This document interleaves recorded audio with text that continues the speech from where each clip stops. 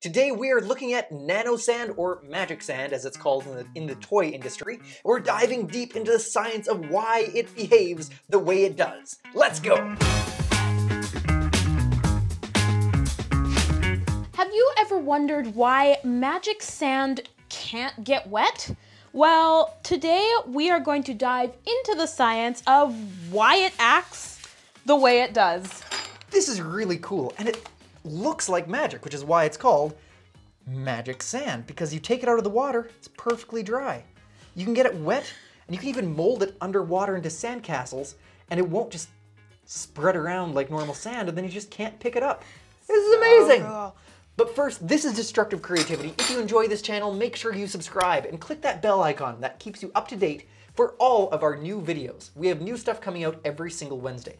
All right, let's get into this. So first off, let's show you what happens when we pour normal sand beside the hydrophobic magic sand. Look at that. It kind of goes poof all over the place. And if I were to scoop it up, it's wet, gross sand. Kind of lumps together. And that's because sand, as it exists normally on beaches all over the world, is hydrophilic. It really loves water, and it clumps together, and the surface tension of the water will coat the entire particle of the sand.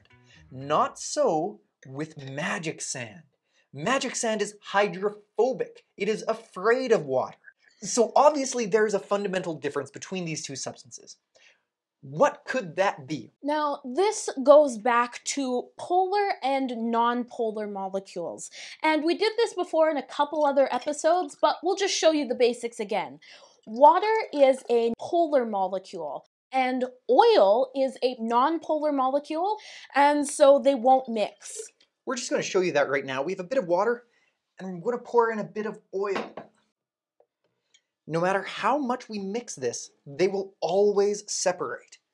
And, oh, this is a great opportunity.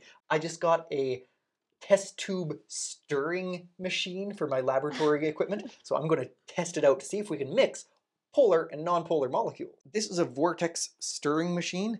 It pretty much just mixes up everything. Look, that's about as mixed up as it possibly can get, right? Well, on the molecular level, they're still very different substances. So we'll just let this settle, and the oil and the water will separate out perfectly. And you can even see that happening right now. Isn't that cool? Both of these substances start out as the same thing. So why are they so different? Well, it looks as if this sand is mixing with the water, so we would have the same polarity as the water, so polar, and this sand isn't. But that's not right, because it's not dissolving with the water. The secret ingredient is trimethylsilanol.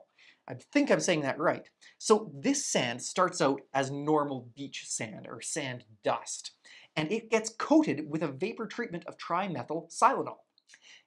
Trimethylsilanol is non-polar molecule. Just like oil, it can't mix with water. So that means that the sand itself, because it is so finely coated, is completely hydrophobic, which means that it's not going to want to get wet. Whereas the other sand, because it is not coated with anything special, the surface tension of the water will coat every single grain of sand and make it hydrophilic. It loves water. This is so cool. So why was this created? Because typically science doesn't really care very much about toys. As cool as this is, typically the toys follow the scientific innovation. So why was this made? It was originally called nano sand, and it was created to help clean up oil spills. Exactly right. Because remember, oil and water don't mix very well because of the polar and non-polar molecules. But because magic sand, or nano sand, is coated with non-polar molecule, it will mix very well with oil. And as it mixes with oil, it will eventually cause the oil to sink. So instead of creating a giant oil slick spreading over the top of the ocean, it will actually sink down and can be collected just with the sand, the nano sand that was spread. It's really cool, and it could save a lot of environmental disasters. So why isn't nano sand being used to clean up the oil spills today? Well, it's still in its experimental stages because it is very, very expensive. For something like this, it's actually not super expensive. I think this was like $15. But if you consider the size of an oil spill, that would be billions of dollars. And science does not like expensive things. That's actually not true at all. Science loves expensive things, but only like short term. We don't want to continually spend infinite amounts of money, if that makes sense. Okay, so we'll pour the water in.